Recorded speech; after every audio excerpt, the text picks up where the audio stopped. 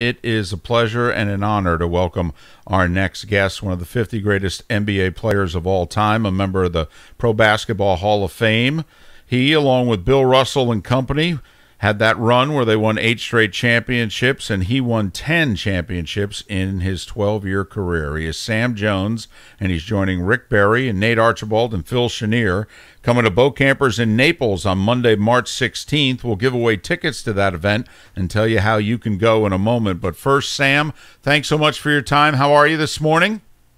Oh, good morning to both of you. I'm just feeling fine up here in St. Augustine. We got good weather, except just a little bit of rain.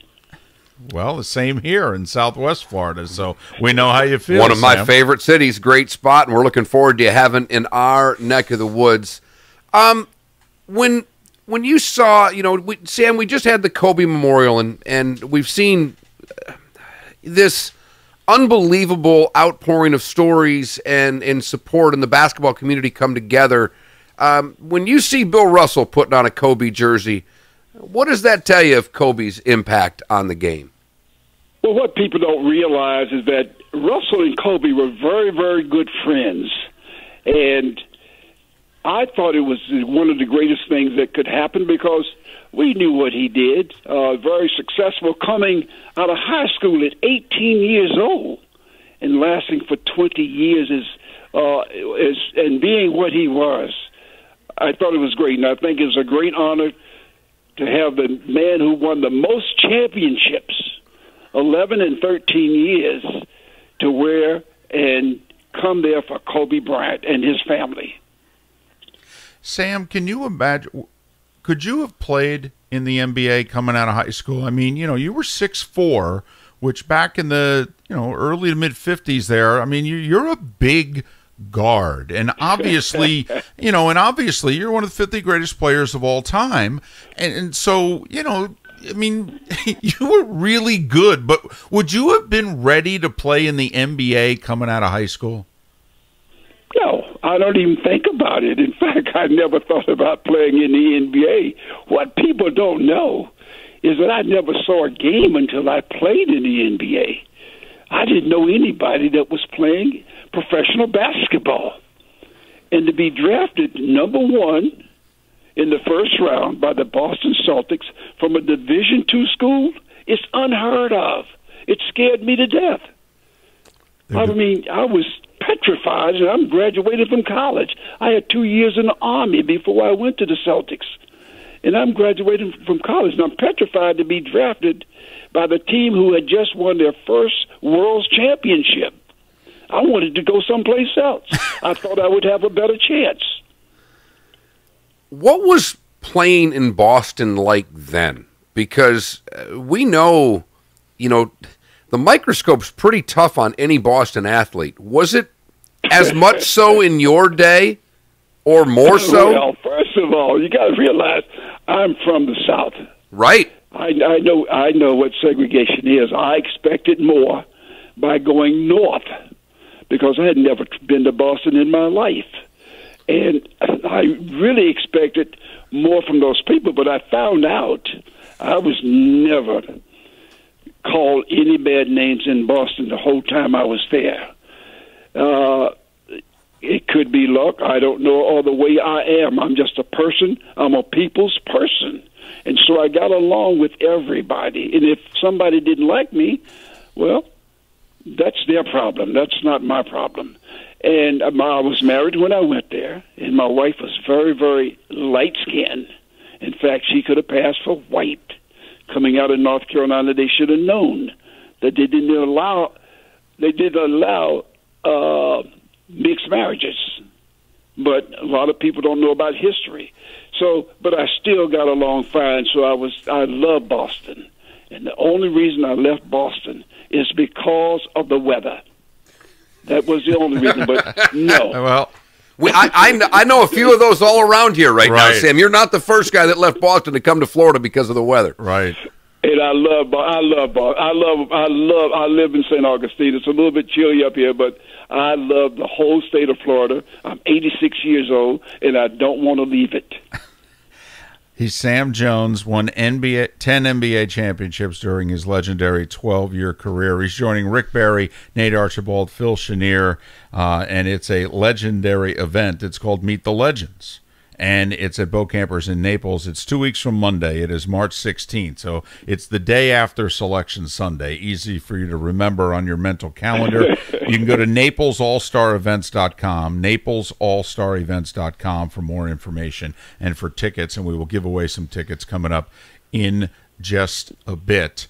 Were you there for the legendary story, and, is it true that you guys are practicing hard and Russell's sitting in the stands of the Garden with his legs hanging over some seats reading the paper, and the practice isn't going well, and Auerbach blows the whistle, and you guys come over and he asks what's going on, and somebody says, well, we're running, and then Russell's sitting there reading the paper, and Red calls Russell over and basically says to all of you, he's Bill Russell. He plays by different rules. Bill, go back to reading the paper. Now, you got to keep running sprints. I love the way you say that. Listen, Russell did not like to practice. But the one thing I can say about Bill Russell, he never missed a practice. And why he was reading the paper is because when he went on the floor, he blocked every shot. Now, you can't block my jump shot 15 feet away from the basket. But he would not let the ball go in, so we had a terrible practice. Kuz is shooting the ball from 20 feet, and he wouldn't let the ball go in. So Red would take his butt off the court, put him on the sideline, and he would read the paper. No, and people may misjudge that. No, he came to practice every day. He didn't miss a practice. But by not liking the practice, he just blocked every shot, and it was not right. We got angry with Russell. So we'd ask Red, get him out of here. We need to have a good practice. And so we did that for many, many years. It didn't bother me. It bothered me at first because I wanted to see him running like we did. Hey, we always hear, one of my favorite things that I found out after his career is how much Larry Bird talked to other players. In your day, how much talking was going on, and who was the best talker you played against? Truthfully, I was a trash talker. Nice. On my team, and I did it mostly to Wilt Chamberlain because he was a friend of mine, and he was always coming out too late, and I'd take my jump shot and say, too late, Wilt, right in his face, but I didn't point my finger at him because I thought he could have been the best player to ever don on an NBA uniform. That's how good he was at 7'2", quick, fast, did anything that he wanted to do, average 50 points a ball game in a year. The guy was tremendous. But Larry Bird was more of a trash talker than anybody that I know. And he did it in a certain way to let you know that you can't play me. I'm one of the best on the floor. And I think it put fear in some of the guys. I really did, and especially when he did those three-point shots during the NBA All-Star game. He would come in and says, okay, guys, I should be able to play so some of you can finish in second place. And so that's a trash talker. Now, on anybody else's team, Dick Barnett, which people don't know about, he came from Tennessee State. He was another trash talker, and he played with the Knicks and he played with the Lakers, so he played with two great teams. But he could talk some trash, too. Sam Jones, legendary NBA player with the Celtics, won 10 NBA championships. Only Bill Russell won more. He'll be part of Meet the Legends 2 weeks from Monday in Naples. Do you like the way the game is played today with your skill set? I mean, you would have thrived in any era, but, I mean, your numbers today, might be obscene, but I'm just curious, do you like the way the game is played today? There's some things I don't like. I don't like the way they can carry that ball and get away with it with 2 or 3 steps. But I guess that the LeBron James and the others can get away with it because this is what the fans want to see. And taking away nothing, LeBron James is a great player. And there's a lot of great players out there that's playing the game today. Embiid, Giannis. They're just great players I like to watch. But the team that I love to watch when they were together were the Golden State Warriors. I thought they had everything that you needed to win championships until that team was broken up. The other team was the Spurs. I like the way they played the game. They played together. There were no selfish players on the team, and it's so hard to stay together with what they're paying today. But had the Warriors stayed together and had been healthy, I think they could have made a great run at our record. When you watch, the one thing I thought about the game is that, you were a guy that used the glass and used it really well. And when you said the Spurs, I could immediately think you probably really liked it, Tim Duncan, because I certainly did. You just stop right there.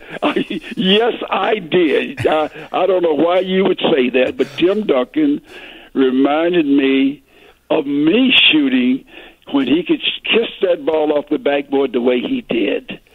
You're on time with that. That's right. That's the only one that I could think about.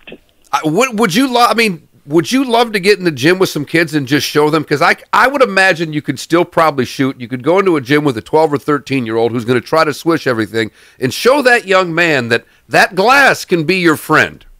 Because kids don't do that. Except there was one exception. Everybody now wants to be a Stephon Curry. Everybody wants to shoot the threes, even the little kids. And I can't understand why we're not teaching these kids. First of all, let's start in closely. Let's be positive where we're making the baskets rather than starting off shooting threes. They want to dribble between the legs and behind the back. This is what they're seeing on TV. And this is what they want to see. That's why I like one of the greatest college coaches to ever coach basketball, and that was John Wooden at UCLA, and won all those national titles. And he had all of his kids in practice to shoot off the backboard at every practice. And if coaches don't do that, the kids are not going to do it, and they're not going to learn how to do it. But you hit the right spot. I would love to take young kids who are 10 and 11 and 12 years old, take them in a gym and show them just why they should do it, and it's a much easier shot. And Walton used the glass a lot throughout his career, and you could see that went all the way back to his days with Wooden and UCLA.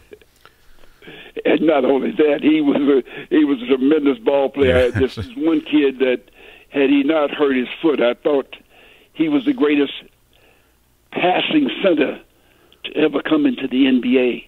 Plus, he could score, and he could play defense. And I think that his breaking his foot had a lot to do with him not being one of the top 5 centers to ever play the game. Sam, when I'm looking at the time you played it, and obviously, Boston was so good, and I think the Boston players all received their proper accolades. It seems that in today's world, with Russ Westbrook doing what he's doing and the emphasis on the triple-double now, we talk about Oscar Robertson more, but he's a guy that we don't have video from. He played in an era where we just don't have a lot. Is he a guy that you look at? I mean, would he be the most underrated player? And I know he's thought of as a great player, but he seems to be the most forgotten player of your era. What was it about Oscar that was so tough to play against? What did you think he did best? Well, first of all, he was 6'5". He was built almost like LeBron James. He had a tremendous shot that was hard to block, because I went against him so many times, about 8 years out of his career, and he reminded me a lot of smaller Bill Russell. He hated to lose, And the one thing about Oscar, and I look at Magic Johnson, I look at Michael Jordan. One thing about Oscar, he made everybody around him better basketball players. And he came out every night with the idea of, we are going to win, and if you have to get on my back, I'm going to carry you all the way, even at 6'5", but a big 6'5". And he could pass. He saw the whole court, and he was tough to play. He could back you in, take a jump shot. He had a slight fadeaway like Kobe, but Kobe had a better fadeaway because he could jump higher. But playing Oscar was like having a headache every day. Because you really didn't want to play him. I'll tell you this right now. I remember one night Red Auerbach telling me, you got Oscar Robertson. And I got nervous at the time. And then when I got on the floor, I told Casey Jones, you got Oscar Robertson. and Red didn't understand that. And he says, didn't I tell you, Sam, that you had Oscar Robertson? I said, no, Coach, it was the other Jones boy. That bothered him for a while, but I didn't want to play it. Sam Jones won 10 NBA championships during his 12-year career, all with the Boston Celtics. And Sam is joining Rick Barry, Nate Archibald, Phil Chenier at the Meet the Legends event. It's in a little less than 3 weeks, Monday, March 16th at Boampers in Naples. We'll be giving away tickets shortly. You can get your tickets and all the information for the event at NaplesAllStarEvents.com. Sam, this was a thrill for us. Hope it was worth your time. Safe travels. Look forward to meeting you in less than 3 weeks. Hey, thank you very much. I appreciate it. You guys have a great day. Sam Jones, legendary Hall of Famer. Only Bill Russell won more championships because, well, he played one more year. That was fun. Yeah, he really was. He born and raised. He's the first great player born in Wilmington, North Carolina. Everybody thinks about Michael. Sam came first. Drafted by the Minneapolis Lakers. Much like, Red Auerbach is just a flippin' genius on a few different levels. He got Bird because of some quirk that he figured out and drafted him a year early. Right, knew that he was eligible when nobody had figured it out. Right, because he went to Indiana that 1 year that put him in the eligibility. Well, Sam was drafted by the Lakers, but he went back to get his degree and played one more year. And Auerbach drafted him, never having seen him play. Went to North Carolina to talk to a North Carolina guy and a Wake Forest guy and was told the best player in the state's about 10 miles away. At North Carolina Central, which, as Sam mentioned, was a D2 school then, is a small D1 school. FGCU played them a few times. I did a game, actually, from their gym. It's in Raleigh, right? And a little south, I believe. Okay, I know there's... but, no, you might be... Or Durham, or one or the other, yes. But it's a little nook and cranny, if you will. Yes. It's a little nook and cranny. And they've had a good run here. I think Lawrence Moulton, their head coach, You're right, it's in Durham. Taking them to the tournament quite a few times in the last 10 years. They play a slow-down style. But it's one of the historically black colleges, Yep. and that was fun. That's one when you get to go back in the time machine and listen to Sam Jones tell stories about Russell and Cousy and Wilt and Oscar Robertson. That's played college ball in the mid-'50s, and obviously, the North Carolinas and the Wake Forests of the world were not recruiting Sam Jones yet. It would be another 10 or so years before someone like Sam Jones would even be recruited by the quote-unquote big boys, and that's why he went to a D2 North Carolina Central. From Sam Jones to Seth Everett. Wow. He's going to have to deliver today. I don't know if you realize it. It's a big step down. It really is. It really is. We're sorry. Yeah. That's so rotten. Sorry, Seth. That's so rotten. Seth comes on for free. That was very mean. It's Seth's first appearance since I yelled at him last time. Right. And you're going to have to tell the story off air about what took place after the show last week. But until then, all right, do you want to win tickets to the Meet the Legends event at Boampers in Naples, Monday, March 16th? How about we give away a couple pairs? I think it's a great idea. 249-8167 is the number to call, 249-8167. First and second caller. Pair of tickets. If you can't go, please don't call in and win, or at the very least, give the tickets away. We'd like to see a full house for the Meet the Legends event. I think Sam and Rick Barry and Nate Archibald and Phil Chenier deserve that. Monday, March 16th, 249-8167 to win your tickets. Otherwise, you can go to NaplesAllStarEvents.com.